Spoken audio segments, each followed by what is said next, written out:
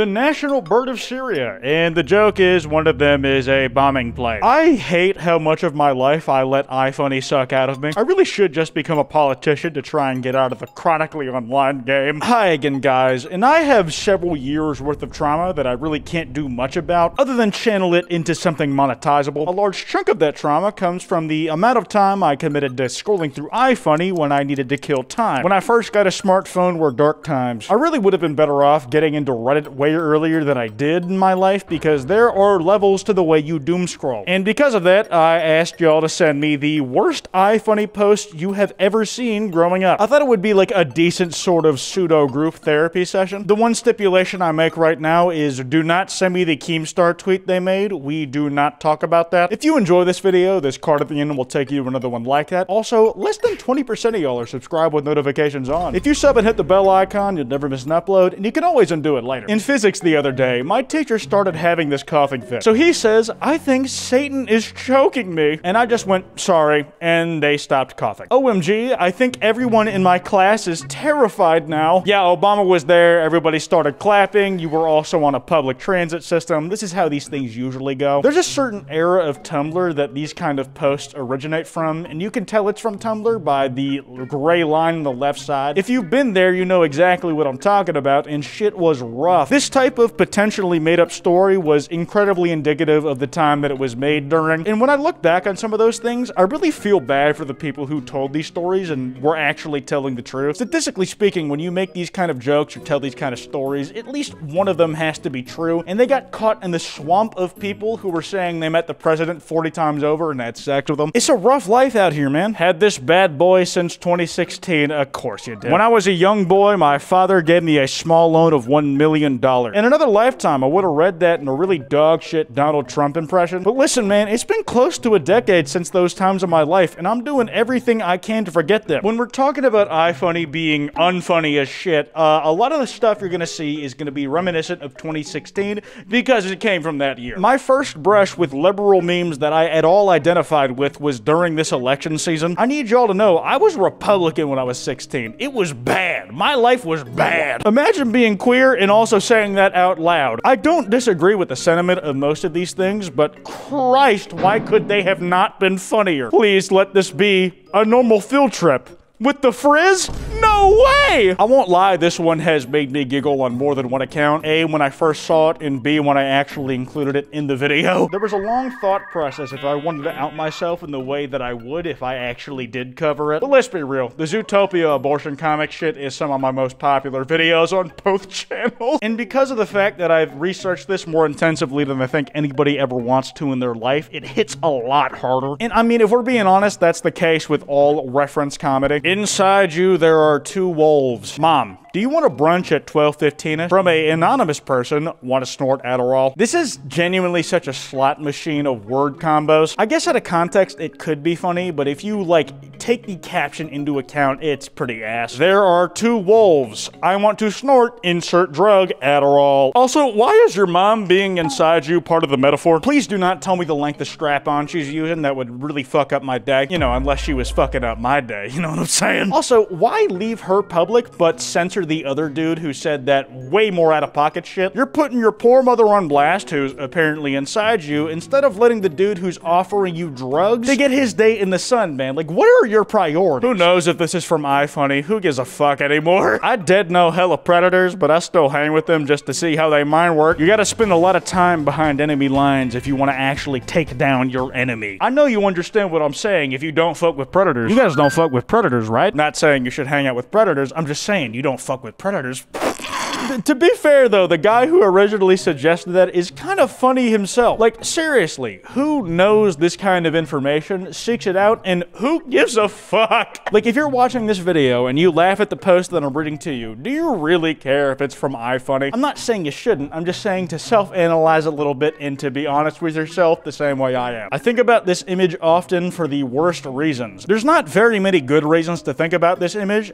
Just consider her. I only date bad boys. Me, this goddamn dork-ass, dweeb-ass, fuck-ass image. It's a very 2018 meme. Let's check off the list real quick. Thanos, Infinity Gauntlet, the Saiyan's Eye, and fuck it, let's make it Megamind. That's a combo of enough random stuff to reach the minimum threshold of funny for people in that year. And I'm not putting myself above those people, but looking back, I think we can all kind of acknowledge what we were on. Some bullshit is some people's answer, alcoholism is others, that would be mine. It's just kind of an extension of the XD random era. You know, the ones that originated from the mid-2000s, the late 2010s, that even in 2018, where this meme comes from, we were dogging on. Little did we know, actually I think most people knew, we were just kind of doing the same thing and reiterating it. And it kind of ties back into me the fact that we should not feel ashamed for where we came from, but only look to do better. Would we be able to make things that are as funny as we find them now if we were not unfunny in the past? There are several angles on this topic you have to consider. White House, why are you the president, Elon Musk? It's a role given to me by the internet people. Christ.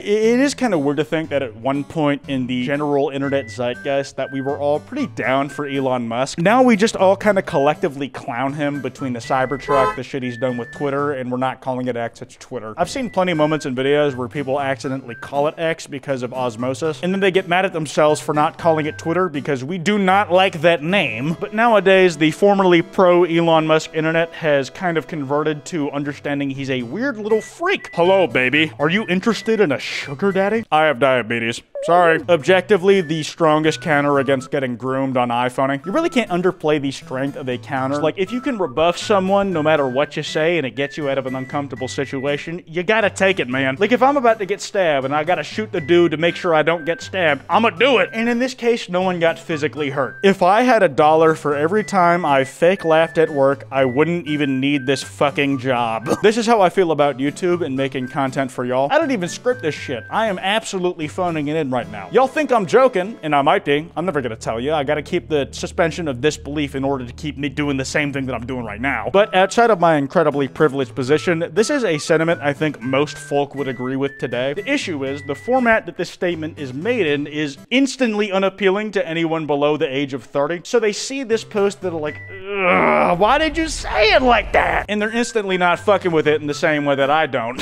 Classmate, how did you do on the exam? Me? I'm not sure. I answered every question though. The answer is the square hole, to make an outdated reference. This alphabet order is probably the DNA sequence of the next evolution of humanity. They made some of the letters here that don't fit in the places they put them in do some gymnastics that I think you could kill someone over. Look what they did to my brother K by putting it in the pee hole, lol. Me eating dirt previously contaminated with anthrax in my latest video. Arguably, that shit is just hard as hell. You know, this guy kind of looks like my buddy Leon Massey because they're both bald. Those are the defining characteristics I see in most people. Does they have hair? What color is the hair?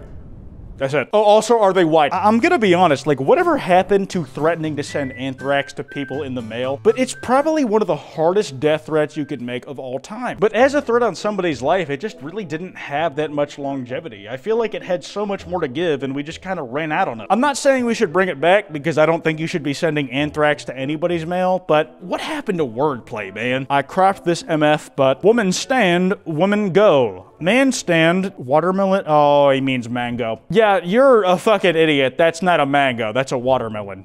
Idiot. And I gotta ask, why are all the women macros stock photos? But on the other hand, the only man present is Chris Evans. I'm gonna go out on a limb and say that a man was the person who made this. I know for a fact that your dumbass does not look like Chris Evans. None of us fucking do, because none of us are Chris Evans. Are you stupid? Average American high schools be like, shooting randoms. I don't know. This was absolutely made by a British person. There's not really a lot of other ways it could have been created. I imagine if a British person's watching this video and they saw this meme, they would laugh at it unironically because y'all are easy. That said, I can compliment the meme in that I kind of love that the perspective implies that the viewer of the meme is the shooter. It's in first person and they're dual wielding and they're not holding either of the pistols correctly. It's kind of gas.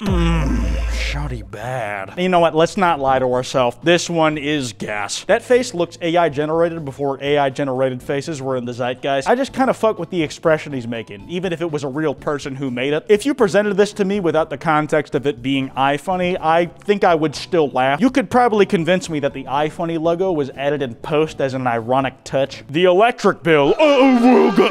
Squirter, you should probably put those things back in your skull. You might not be able to see for much longer if you keep them like that. I'm recording this video on the 1st of the month of June, and this is actually kind of how I feel. Turns out having an epic gamer PC does not do much for your electric bill. I really can't catch a break in this bitch. Not only are my hours self-motivated and I can sleep in however late I want to, but I also have to pay for the consequences of my actions. This is fucked up, man. This is not a drill, iFunny.co. It's barely a fucking hammer, dude. What nails are you gonna ram in with that tungsten rod of steel? That comment made no sense, but like, look at it, it's pathetic. It's not a tool. It's barely good for sticking up your ass and barely anything else, if that at all. Christ, I need to step out of the goddamn room. If you guys enjoyed this video, that card I mentioned will be on screen. If you enjoyed, be sure to drop a like and subscribe. Anyways, this has been Kwite, and I got nothing good to say to you. I'm sick of y'all.